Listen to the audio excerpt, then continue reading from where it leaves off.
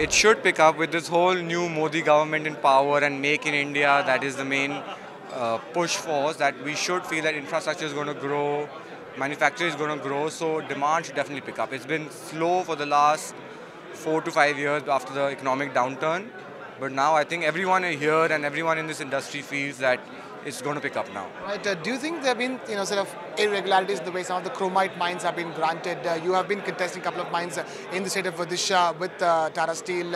Talk to us about that. Do you think there has been fair play over there?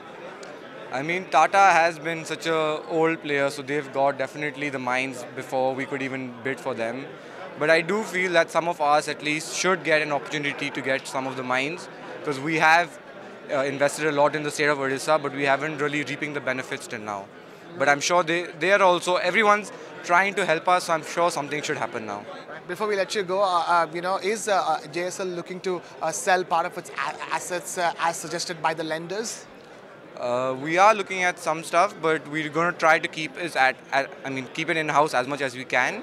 But we are looking at a few options. Find us on Facebook at facebook.com/etnow and don't forget to click the like button. You can also follow us on Twitter at etnowlive. To stay updated with all our programming, hit the subscribe button on our YouTube channel by logging on to youtube.com/user/etnow.